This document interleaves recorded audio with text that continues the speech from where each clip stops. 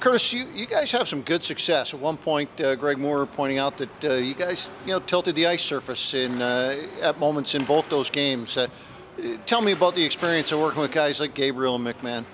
Yeah, I mean, it's awesome. Bobby's really quick. He's got a lot of skill. He's a really good player, and Gaber's so hard to play against, and he's a great player too. And I mean, I'm learning from both of them, and it's been awesome to play alongside. And I think this weekend just showed the work we've been putting in, and I think we were a great asset to the team. Well, what were you guys doing to make it work out there amongst the three of you? Yeah, I mean, we played our game. Like me and Gaber, we and Bobby as well. I mean, we go hard on the forecheck, and getting hard on the forecheck, it's hard for defense in this league to defend that. And I mean, we're three big guys, and we know how to throw the body around, and I think we did a great job of that. And I think we just got to keep doing that, and we'll be successful here in the stretch.